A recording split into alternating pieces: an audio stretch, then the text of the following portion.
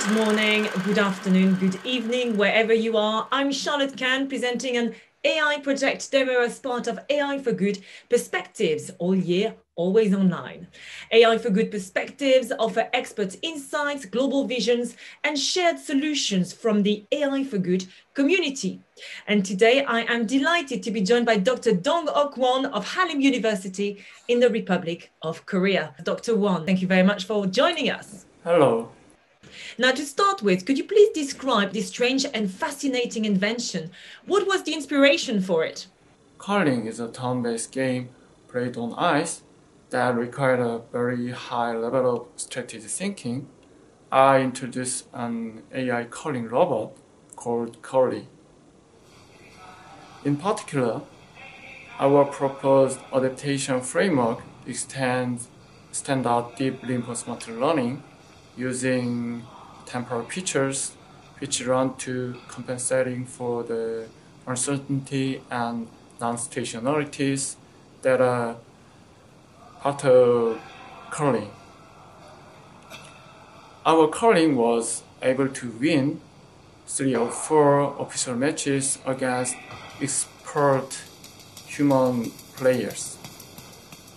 That results indicate that the gap between physics-based simulators and the real world can be narrowed. And how fast was the learning curve? What were the main challenges you faced? The curly runs take from millions of actions in simulations. However, in the real world, we may not even be able to perform hundreds of actions for the purpose of running in each case. Moreover, the system can never fully replicate the real world. The curling ice seat is an environment with high variations that influences through performance. Humans require years of practice to master curling. Our framework is able to obtain excellent results by compensating for uncertainty and non-stationarities. These issues are unavoidable aspects of the curling game. What impact do you expect AI robots to have for humanity and especially athletes in the future? These days, AI technology already helps course correction or strategic planning. I think in the future, AI robot will be very good training tools for human players. And also, AI robot can be a great practice partner. What does it mean for an athlete to compete with an AI robot?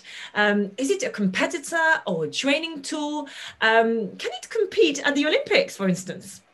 We report a curling robot Curly that can achieve human level performance in the curling game using an adaptive deep reinforcement learning framework. Also, we matched our robot against expert human curling team in Korea. However, our project goal is not to win. Our goal is to help or support human players. Moreover, we conduct an interesting case study of a game where Curly collaborated with human player. These special matches are a good example for collaborative robots in the real world. What are the main applications of this technology? We hope that our framework is transferable to other complex real-world applications such as drones, autonomous vehicle controls, and so on. So, what are your next research steps and what do you plan after Curly? The use of explainable AI techniques to gain a further understanding of critical shot impacts, thus allowing the curling AI and its creators to learn better from their mistake will be interesting for future study.